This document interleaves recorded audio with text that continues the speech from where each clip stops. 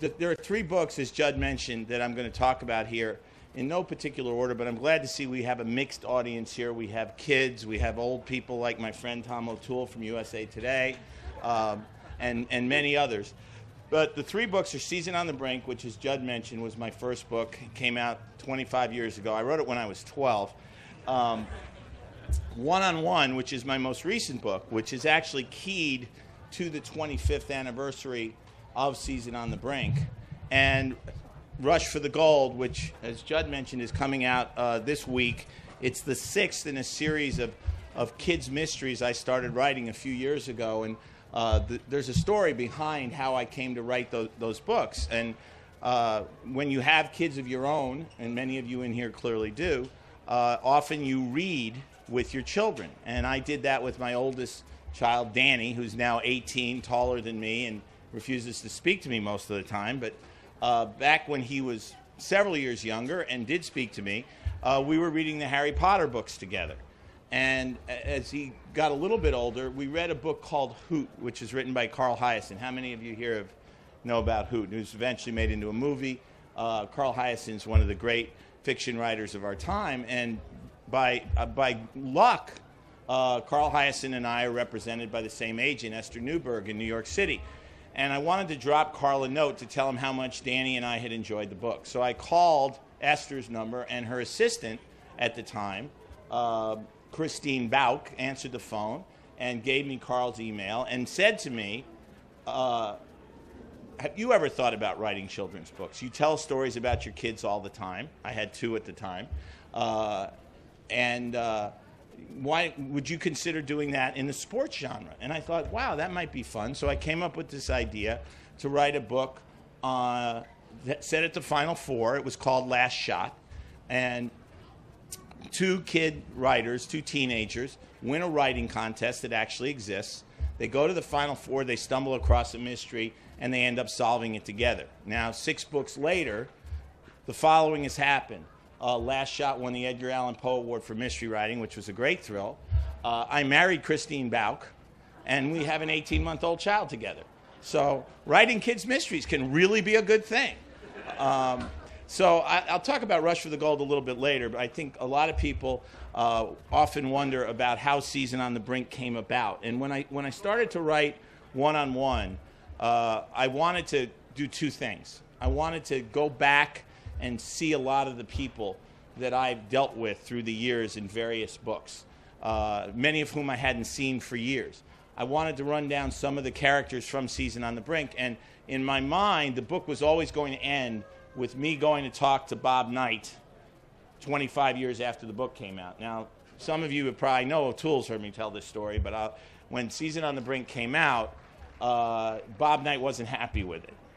And the irony of it is, most of the time as a reporter, you get in trouble because somebody says, well, the story's not true. You didn't quote me accurately. In this case, Bob Knight was unhappy because I quoted him too accurately.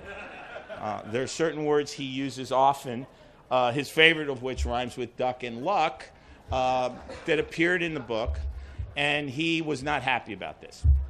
So at one point he was asked by one reporter what he thought of me, and he said that I was a pimp.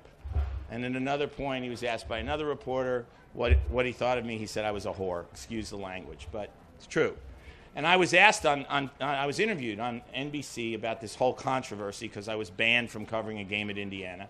And Ahmad Rashad said, you know, Coach Knight has called you these names. How do you respond? I said, I wish he'd make up his mind so I'd know how to dress in the morning. It's an issue. What can I tell you? The book ended up, as Judd mentioned, becoming a #1 bestseller and launched me, allowed me to go on and keep writing the books that I've been writing for these last 25 years. 8 years later, I was in Hawaii covering Maryland in a tournament out there because somebody had to go. I volunteered. And I was walking back into the hotel after a game with Gary Williams, the now retired Maryland basketball coach, very laid back, as I'm sure all of you from around here know. And Gary and I, as we're walking into the hotel, we see Knight and a friend of his walking this way. We're walking that way. And Gary says, uh-oh, here we go. And much to my surprise, Knight turns around and he says, hey, John, hey, Gary, how's it going? And he starts talking as if, you know, we last talked at lunchtime. as opposed to 8 years earlier. Is that my cue, Judd? Do I have to get off? Train? After we'd spoken for several minutes, we walked away, and Gary said to me, after all the things he said about you, why would you even speak to him? I said, because he built my house. And on that note, so that season on the brink, as I said, allowed me to go on and keep writing books. And I wrote a book called The Season Inside, which was really on a year in college basketball. I spent a lot of time with people like Mike Krzyzewski and Jim Valvano and Dean Smith, and as Judd mentioned, Steve Kerr, and many others, Larry Brown, Danny Manning, and became close to many of them. And most of you here, how many of you here are Maryland fans? Okay. So y'all hate Mike Krzyzewski, right? With a passion. And Duke gets every call, right? Every call. They get every call. Okay. When I first knew Mike Krzyzewski, Duke couldn't beat anybody, all right? His second year, Duke was 10-17. His third year, Duke was 11-17.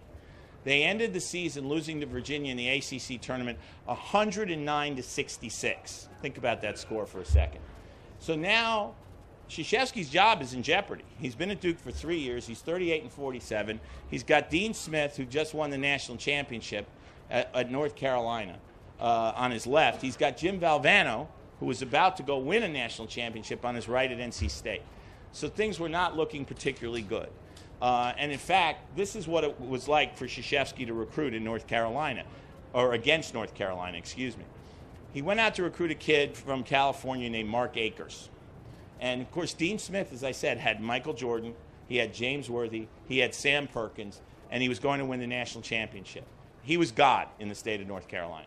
So Krzyzewski's in the home of this kid, Mark Akers. And as a coach, you know sometimes when a visit's not going well, and this was one of those nights.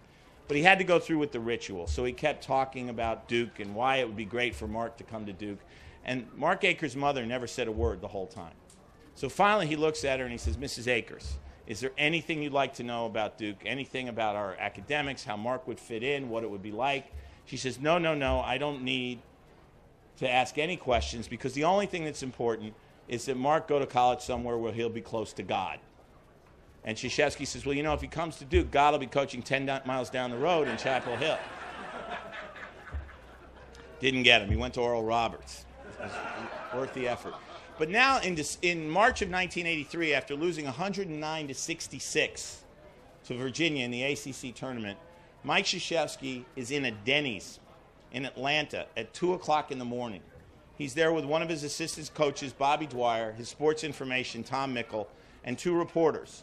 One of them was a guy named Keith Drum, who's my best friend, who now works for the Sacramento Kings. The other one was me. And we walked in, and we sat down, and the waitress brought us water, and Tom Mickle, the SID, held up his glass, and he said, here's to forgetting tonight. And Krzyzewski held up his glass, and he says, here's to never, blanking, forgetting tonight. And the next 16 times they played Virginia, they beat him.